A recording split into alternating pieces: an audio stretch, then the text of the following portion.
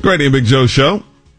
J. Michael may be joining us in just a moment. A lot of emails and tweets, and we'll continue to basically you see the conversation. I tweeted out, what would your Pacers starting lineup look like? A lot of responses. I can't read any that has put Holiday in the starting lineup. You guys, come on. Yeah. I can't read any of those. However, but a lot of CJ in for Darren. I don't know if that's knee-jerk after what we saw last night or a reaction in totality to what we've seen from Darren in these first 12 games of this NBA season, but a lot of CJ for Darren and a lot of Domas in the starting lineup. Yeah. A lot of Domas in the starting lineup, some with Thad, some with Miles at the 4. And a lot of emails of folks saying that you need to put Miles at the stretch 4 spot because that's where he's more comfortable, Joe.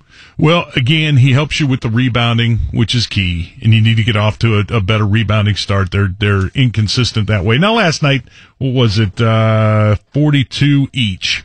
So it ended up being even, but the second chance points, and that's the thing. Last night, there were so many, especially early on, there were so many baskets that were so easy, just getting right to the rim. And that's where Miles should be at his best in protecting the rim.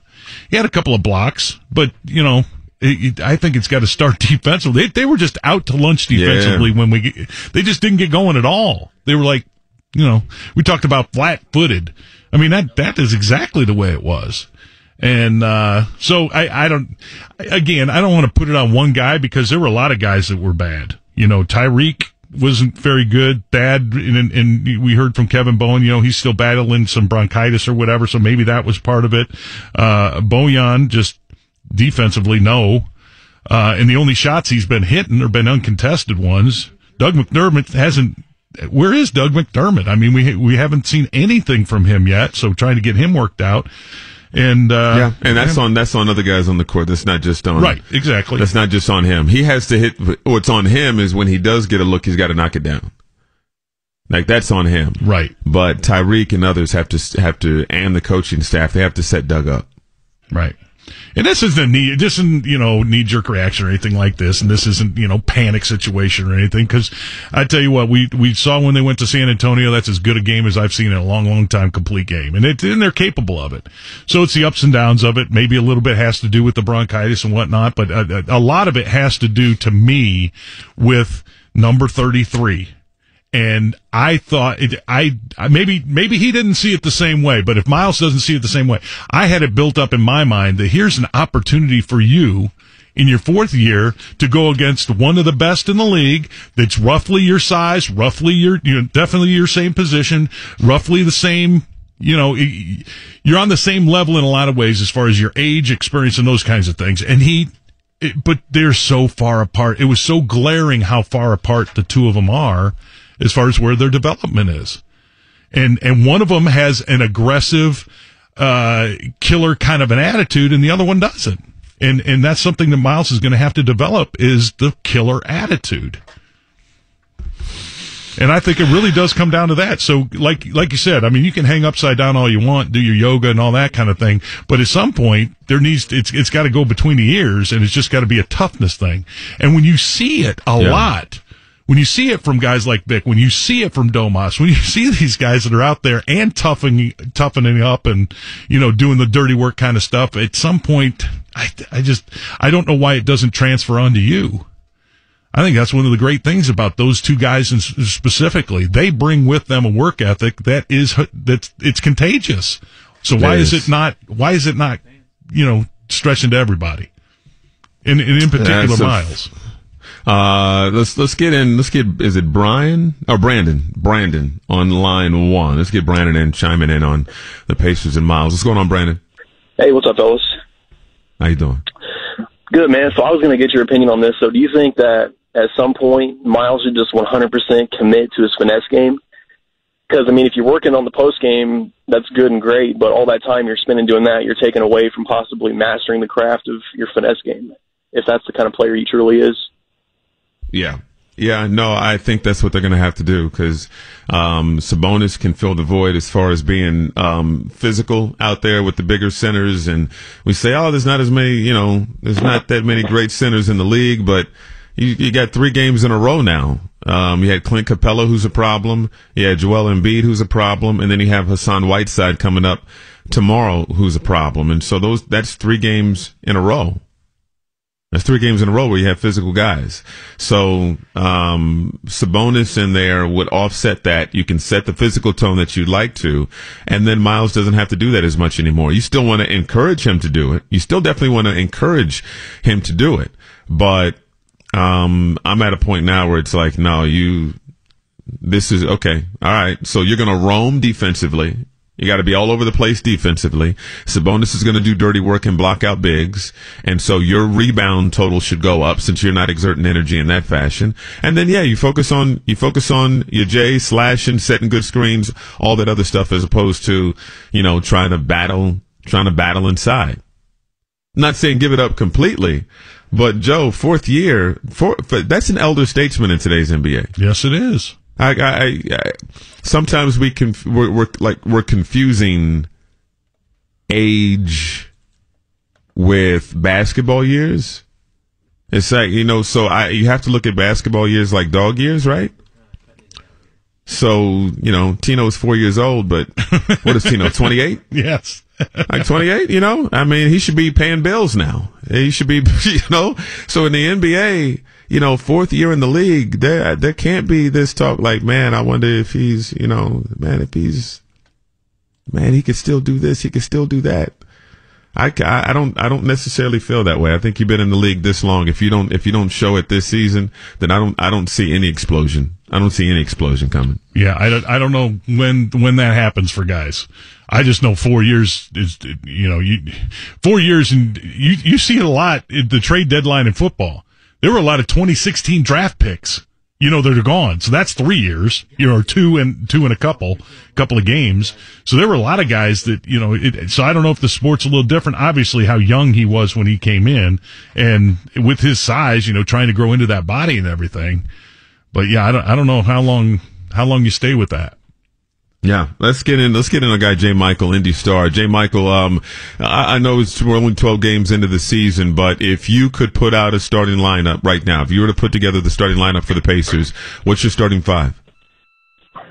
Based on how they're playing right now, you'd have Sabonis at the 5. I would seriously consider finding a way to get Evans to play with Oladipo as much as possible. So if I don't think it's a talent thing. I just think it's finding the right combinations. And Collison had played really well for some a stretch of games, but last night he was pretty ineffective and not able and willing to shoot or able to penetrate, get in the lane. So I think you have some issues there. At least last night you did, and that props up with him occasionally. And of course, with Miles Turner, he's a really bad matchup for Joel Embiid, number one, and he got off on the wrong foot, and things just kind of went downhill. But clearly, Sabonis is had the better season than the better guy so far. But Sabonis didn't sign an $80 million contract, so that always put coaches in a tough position because they generally try to go with the guy who's they have more invested in, prove. So how long do you stick with? I don't know. It's I think the operator at the season coming in is Turner should be able to stretch better than Sabonis, which he should be a better stretch option, but you haven't seen that from him either. So I think that's what swings the pendulum heavily in favor of Sabonis, and Turner's not going to be able to stretch the floor for him. J. Michael, you said that there's no match Miles and Embiid. My question is, I guess, shouldn't there be after 4 years? Shouldn't those two be closer in talent and ability and that kind of thing, or are we just trying with Miles to take that square peg and put him in a round hole? I think it's the latter part what you're talking about. It's a round hole.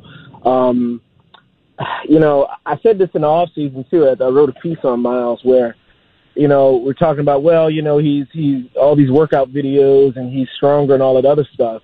It's like that all looks great, but there are plenty of guys who supposedly got physically better in the off season and it did, they all of a sudden didn't turn into physical players. I think part of that is the mentality as well.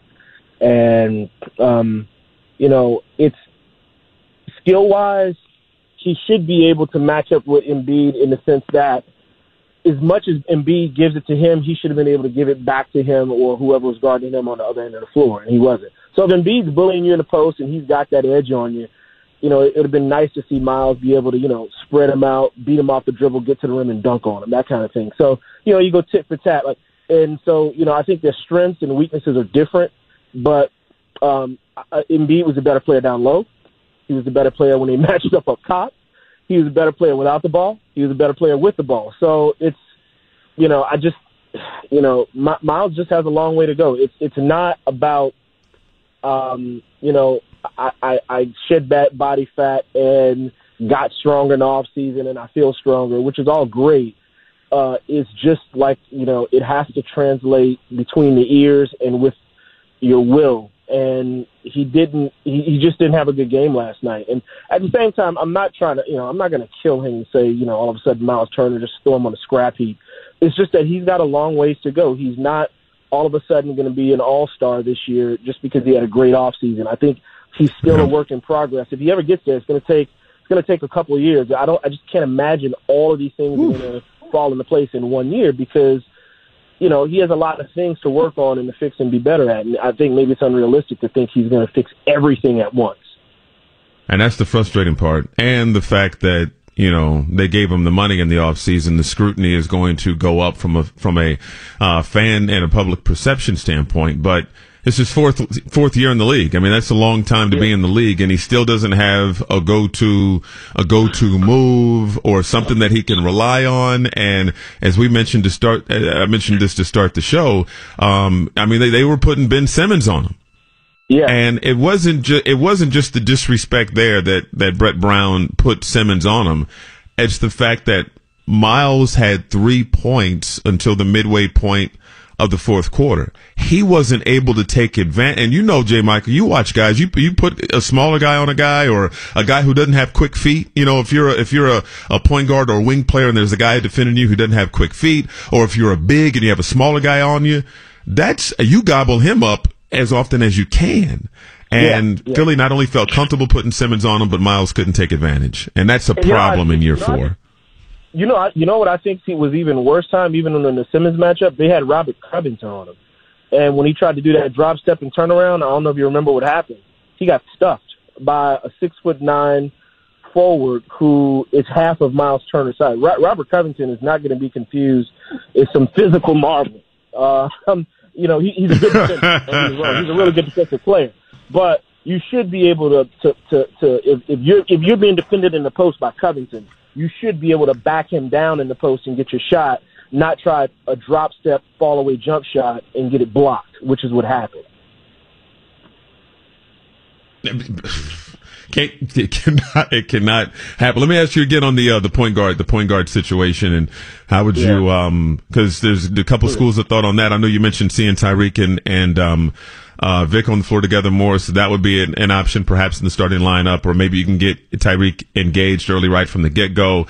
Fans have thrown out Corey Joseph in there. Very few are saying keep Darren Collison in that spot. And you could also make a trade at some point to bring in a point guard. So the point guard spot is crucial, Jay. What do you see there? Yeah, it is crucial. I mean, here's the catch-22 there, though. Like, Corey Joseph, to me, Corey, when he pushes the ball, especially you get in transition, he's really good at finding guys spotting up for three. And I just think overall as a team, they're not good at doing that in transition, getting that sniper three. And I think Corey's really good at setting guys up. He's really good defensively. Darren's good defensively too, but Corey's really good defensively as well. Corey's Achilles is, his shooting and shot selection at times. And he started out the season shooting really well. And then, lately he hasn't shot the ball well either. So they have guys who are good at a lot of things. Maybe not great enough at some things that they need to be, you know what I mean? And the reason why I mentioned Tariq, is even though he's had his issue pounding the ball too much, I think he's been better defensively than I expected. His shot selection at times isn't great, but I could live with some of that. You have to score to be able to win in the league, and who scores better at the point guard position that they have on that roster than Evans right now? And J. Michael, go ahead. Mm-hmm. Yeah, and you can switch them. You can have Oladipo run offense. You can have Tariq run offense. It's not like he's got to run it exclusively. So, I just think that versatility could give you more options, that's all. It's just a hunch of mine.